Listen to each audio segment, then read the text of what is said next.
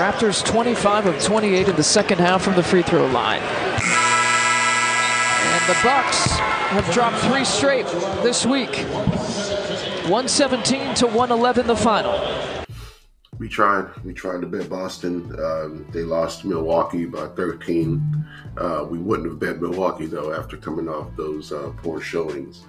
So either way, mad at both of those teams. So New York Knicks came through for us, beat Chicago outright by 11. Golden State won by 14 against the Lakers in a must-win game. They need one more to jump them with the Lakers losing one. But doesn't matter, the 10 versus the 9. So the Lakers are hoping to get to the 8 above the Kings. So maybe both of these teams can still get in, but you know, if they have to play each other, it's win or go home. So 2-1, profitable day. We have 8 games today to talk about. Not all of them mean anything, but let's go ahead and get into it.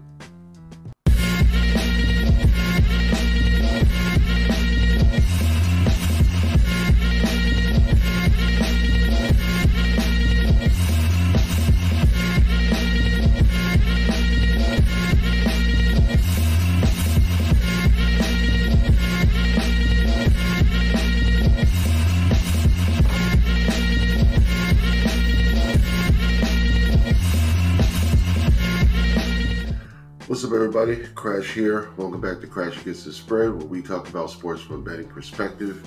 It is Wednesday, April 10th. We have 8 games on the card, probably go over about 5 of them. If you like the video, please like the page, subscribe. We're trying to grow one day at a time. You guys are the biggest help in doing that. But let's go ahead and get into it. We have the Grizzlies and the Cavs. Cavs are 18.5-point favorites over the Memphis Grizzlies, and the way the Grizzlies have been competing, I don't think that they should be 18.5-point underdogs versus Cavs team. Of course, it can blow them out, but there's no motivation at the end of this season trying to stay healthy to blow these teams out by this much. So I would lean Grizzlies at this huge number, and I would lean under. But Grizzlies have nothing to play for, and just like the Wizards competing with the Timberwolves yesterday, you know, anything could happen. So Mavs and the Heat, next game up. Both teams kind of need this game. Mavs need to stay in the 5 seed. Heat are trying to move up to the 7. Heat are 3.5-point underdogs at home, and I like the Mavs in this game. Both teams are on the back-to-back, but the Heat went to double overtime yesterday with the Hawks. So I think the Mavs will be the slightly more rested team. Just the Heat in general had to play more minutes. They didn't have to travel anywhere, which is good. No, they did have to travel. They played in Atlanta last night, so there is slight travel involved in the Heat getting back home. So like the Mavs, slightly more rested, but we'll see if I get there.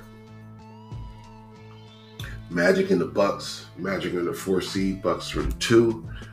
Bucks just beat the Celtics yesterday, but Giannis went down with a non-contact injury, so we're still waiting to hear more about that.